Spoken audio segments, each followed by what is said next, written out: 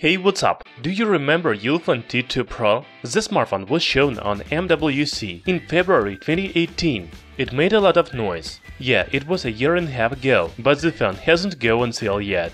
We have already forgotten about it, but the Chinese manufacturer has launched a sale of Ulefone T2. Maybe Ulefone T2 Pro will go on sale soon? Anyway, Ulefone T2 is an interesting smartphone because of 6.7-inch display, Helio P70 chipset, 6 and 128GB of memory. Let's make the first review of Ulefone T2.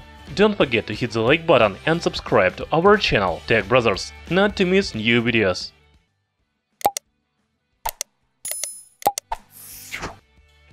Ulefone T2 really looks like the phone that we saw more than a year ago. If the smartphone was something new and amazing a year ago, then today it is nothing special. There are many phones on the market with similar design.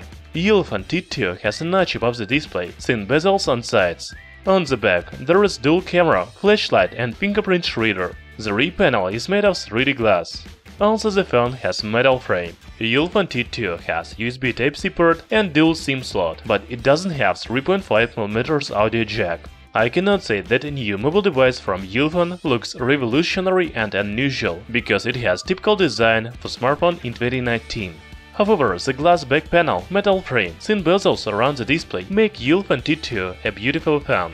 Perhaps the main feature of this phone is display. It has a diagonal of 6.7 inches and Full HD Plus resolution. You can read on official website that new phone has 98% of NTSC color gamut and 470 nit brightness. It seems that Ulefone T2 has a very good display. Talking about hardware, Ulefone T2 is powered by Helio P70 chipset.